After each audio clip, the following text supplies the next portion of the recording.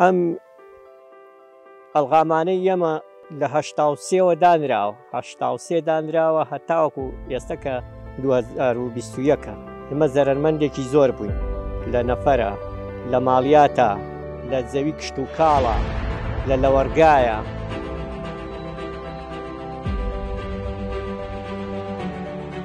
The legacy of war is still affecting the lives of millions around the world, especially in Iraq, a country with a long history of armed conflict.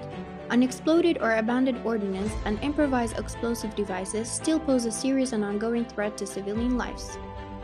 They can be found anywhere, along roads, footpaths, farmers' fields, deserts, or surrounding houses and schools. Unfortunately, Iraq is the most contaminated country in the world, with different types of explosive ordnance contamination, including landmines, cluster munition, improvised explosive devices, and other types of explosive ordnance, which impacts people's lives and the socio-economic situation by blocking access to infrastructure, agriculture areas, and other vital areas. That was a big challenge facing the mine action community and also facing the Iraqi government, how they will deal with this all contamination.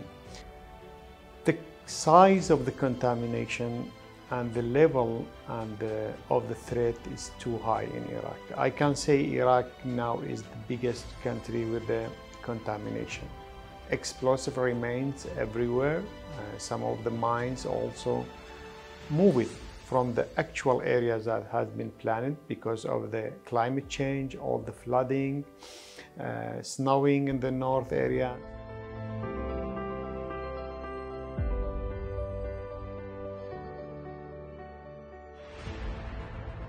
من كعثمان عزيز قادرم خلقي گوندی مامەخەلانم ئەنجومەنی گوندەکە. ئێمە زەرەنمەند بووین لەبەرەوەی کە ڕێگەمان پێ نادرێ بچینە هەموو شوێنەکان. اینجا 3 نەفەرمان کەمەندان بووە، 2 نەفەرمان کوژراوە. زیاد لە 100 سەر حەیوانمان تەلەف بووە. اینجا خەڵقی لاوەشی کە هاتووە ئەلغامی هەڵگرتوۆتەوە فافۆنی کۆکردوێتەوانێ خەڵقی سەیسایق لێرە کوژراوە لەم کێوەی سەرەوە.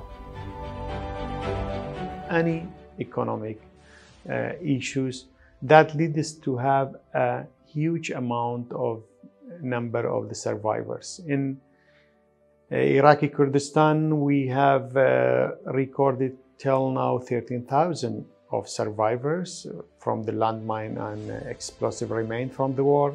In federal Iraq, the survey is not completed, but so far above 30,000 survivors has been recorded. Explosive ordnance risk education also plays a critical role in mitigating the risks of mines on affected populations. ئەو ڕێنەماییە گەر نەبوایە ئێمە خەسارەتمان زیاترەیە لە نەفەرە.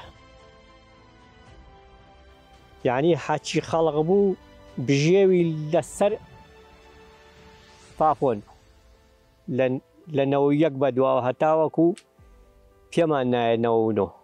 خەڵقە چوو قومبەلێ شکان، خەڵقە چوو ئەلغامی ئەشکان، خەڵقە چوو گول لە هاوانی ئەشکان بۆ فافۆنەکەی، گول لە فاسیان ئەشکان بۆ فافۆنەکەی کە ئەم ڕێنەماییانیان پێ کوتین ئێمە کۆڵمان، ئێمە لێی دوورکەوتینەوە، ئێمە هەمووی دوورکەوتینەوە لەم شتانە خوا پاراستینی.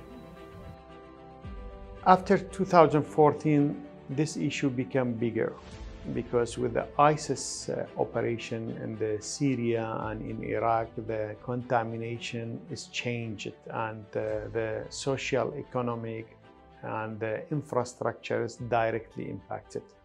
Because ISIS was operation, it was inside the cities. ISIS destroyed majority of the infrastructures inside the cities, and the contamination is changed from the traditional minefields to the IED, improvised devices, and they use it high techniques, and they put it everywhere. They targeted civilian, they targeted humanitarian organizations, and they left huge contamination with the IEDs. And it blocked people, returnees, to go back. As IMAD it was very critical, because each organization, when they want to plan, when they want to respond to this emergency, they need the information. So for the IMAP, it was a big challenge to collect the information from the ground, from the technology, and from the media, to analyze this data and provide a desktop survey for the organizations, because first should be mine action to respond to the emergency, because you need to coordinate with the other clusters, but the priority should be the mine action. If you are not removing the threats, explosive, that means you will have more accidents, more victims.